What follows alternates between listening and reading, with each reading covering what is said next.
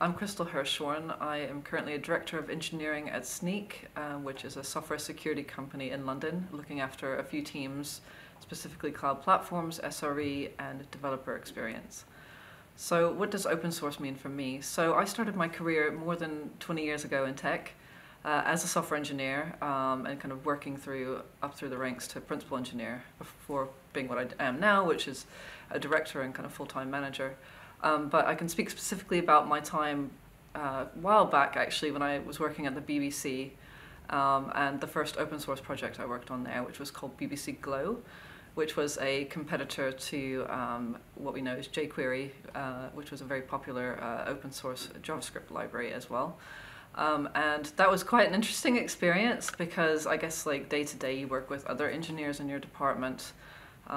You ship code together, but then when you kind of are starting to actively contribute to something that's kind of open source, you're then having to work with lots of engineers that are outside of your company, and then trying to figure out like what direction do we take this thing that we're trying and make popular in the community out in the world. And that was really interesting to kind of work with a diverse set of people across the community, really, and try and build a community around that, which it did actually. It was actively used in several companies for a long time, and it was really cool to kind of come together in that way and contribute together as well, meet people as well. Like I think open source is really great for like meeting new people. It's so amazing because it democratizes the ability for us to share ideas, but to bring those things to life as well.